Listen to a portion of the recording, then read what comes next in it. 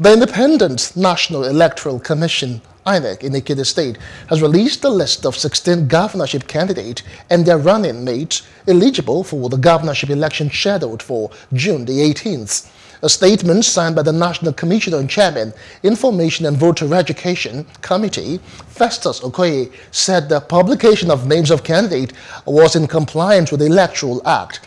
The commission, which stated that the deadline given to political parties to file their nominations has since elapsed, urged any party that observes that the name of its candidate is missing from the list to notify the commission in writing, signed by its national chairman and secretary, supported with an affidavit not later than 90 days to the election.